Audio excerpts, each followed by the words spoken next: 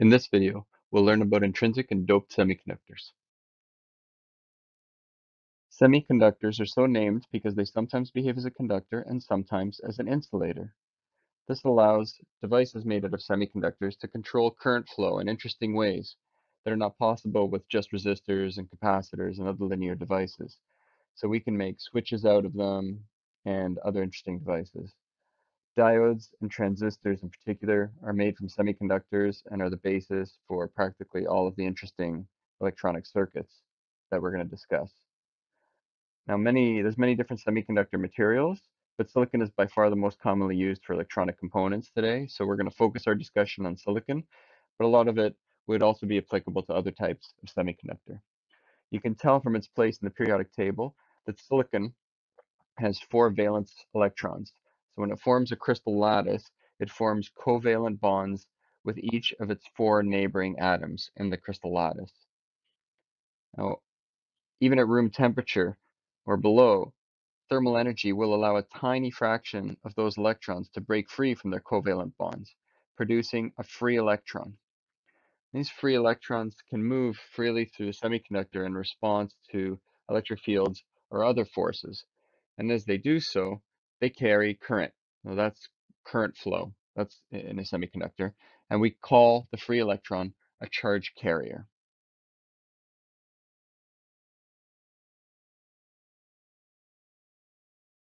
Now I mentioned that in pure intrinsic silicon, only a very small fraction of electrons become free electrons. The precise concentration of free electrons in intrinsic silicon is governed by this equation. You can see that it depends on the absolute temperature T. There's also some material constants here, E.g. and B, that depend on the semiconductor material itself, silicon in this case. K is Boltzmann's constant, so that's an absolute constant. It turns out that at room temperature in silicon, the concentration of free electrons would be 1.5 times 10 to the 10 free electrons per centimeter cubed. This may sound like a large number, but keep in mind that the silicon lattice itself consists of 5 times 10 to the 22 atoms per centimeter cubed. So clearly, this is a very tiny fraction.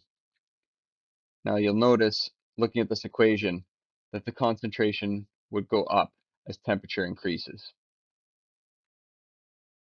Now in general, we'll call the concentration of free electrons N.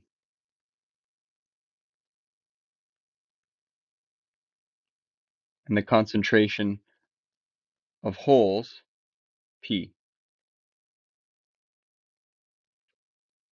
Now in pure intrinsic silicon, without any additional charge carriers introduced or any impurities added, then we would expect that free electrons and holes show up in pairs.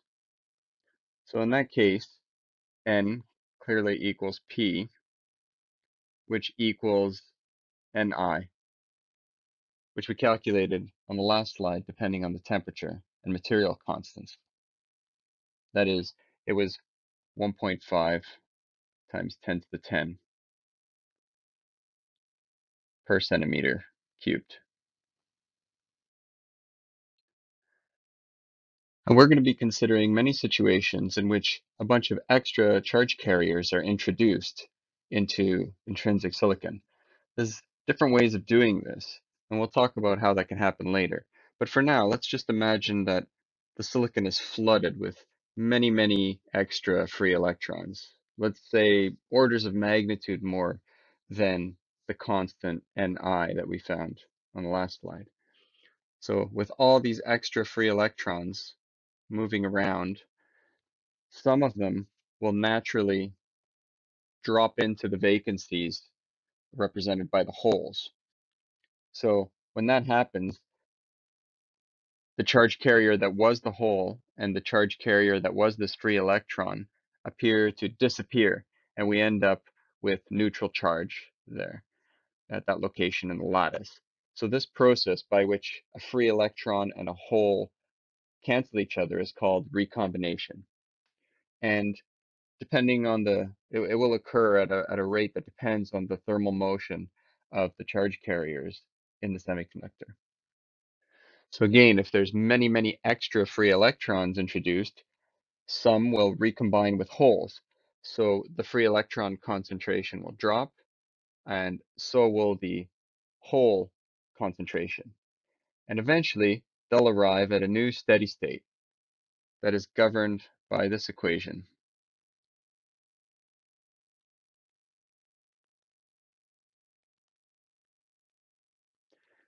That is, the geometric mean of the electron and hole concentrations equals the value of Ni, which we said was 1.5 times 10 to the 10 per centimeter cubed at room temperature for silicon.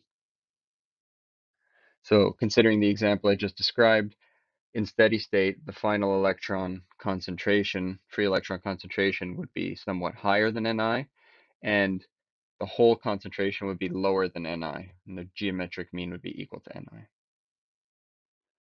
Now, one way to introduce extra charge carriers into a semiconductor material is to introduce impurities in the crystal lattice. So for example, if we replace some of the silicon atoms with a boron atom that has 5 electrons, valence electrons, then what you see is one of those electrons that was associated with the boron impurity has no covalent bond and immediately becomes a free electron. The boron impurity is called a donor because it donates this extra free electron to the semiconductor. And the semiconductor material is now called doped silicon. I should note that the dopant, in this case boron, should be introduced with a very low concentration so it doesn't disturb the crystal lattice. The material is still essentially silicon, but with just a small fraction of the atoms replaced with these boron impurities, and thereby introducing these extra free electrons. Nevertheless, the concentration of the impurities can be many orders of magnitude higher than the intrinsic carrier concentration, Ni. Thus, when boron impurities or dopants are introduced, we end up with many more free electrons, or negative charge carriers, than holes, or positive charge carriers. So because of the preponderance of negative charge carriers, we call this N-type doped silicon. Now, as described in the last slide, these extra free electrons, some of them will recombine with holes until we arrive at a new steady state thermal equilibrium in the material. But again, the norm is that the concentration of dopant impurities would be quite a bit higher than the intrinsic carrier concentration of silicon, so that even if many of the holes recombine, that would still represent a tiny fraction of the free electron concentration. So that in steady state, we can expect the concentration of free electrons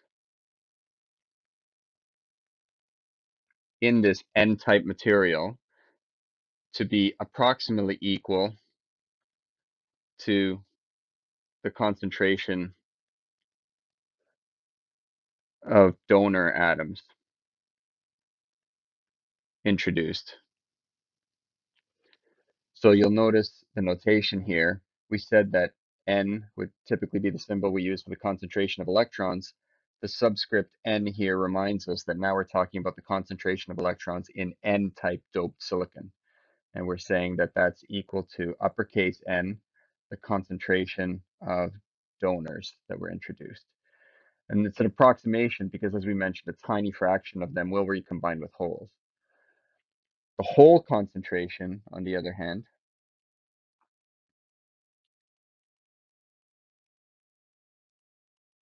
in the N-type material would decrease significantly compared to the intrinsic level because many of them will end up recombining with the new free electrons in order to satisfy the equation N times P equals Ni squared.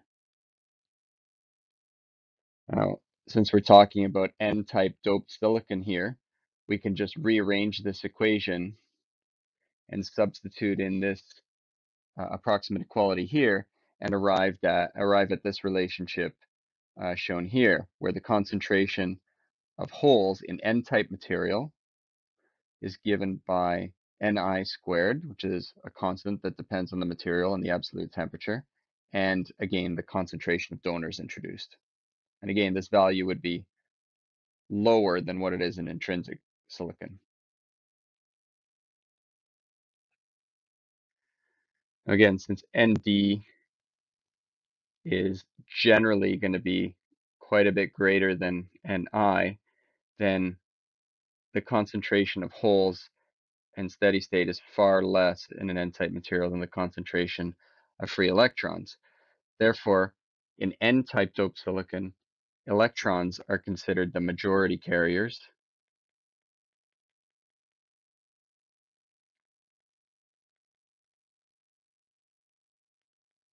and holes are considered the minority carriers.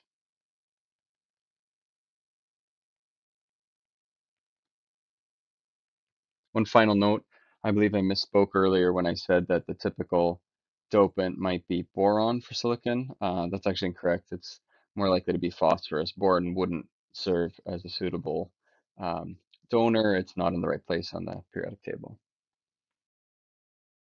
We can also form p-type doped silicon by introducing impurities that introduce extra holes into the crystal lattice.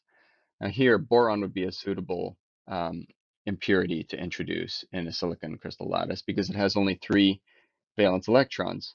So that's shown here. So immediately, once that impurity is introduced, there'd be a sort of vacancy in one of the covalent bonds, and that may be filled by an electron from one of the neighboring silicon atoms, and then the hole so created may be again filled by a neighboring electron, and so on. But eventually, we end up with a hole somewhere in the crystal lattice as a result of that trivalent impurity atom. Now, since that trivalent impurity accepts an electron from a neighboring atom in the crystal lattice, it's called an acceptor as opposed to a donor, which we saw in the N-type doped silicon.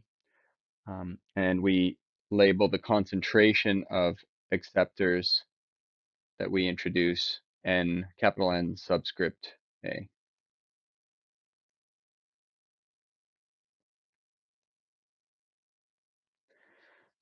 Now again, generally the concentration of acceptors introduced would be much higher than the intrinsic carrier concentration. So in steady state, we would expect to see the concentration of holes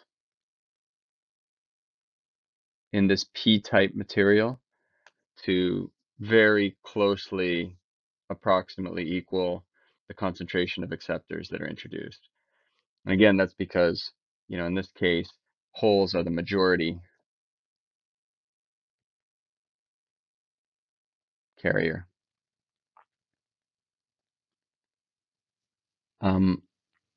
Now, again, there will be some recombination that happens. It'll hardly affect the concentration of holes, but it will significantly affect the concentration of electrons.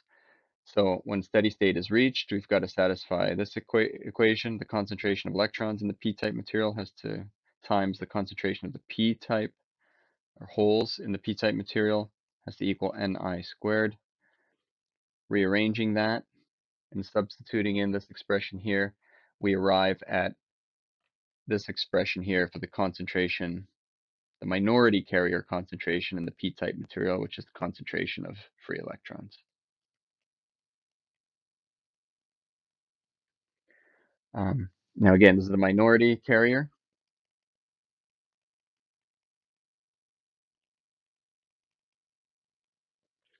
And its value would be much less than the concentration of holes in the p-type material.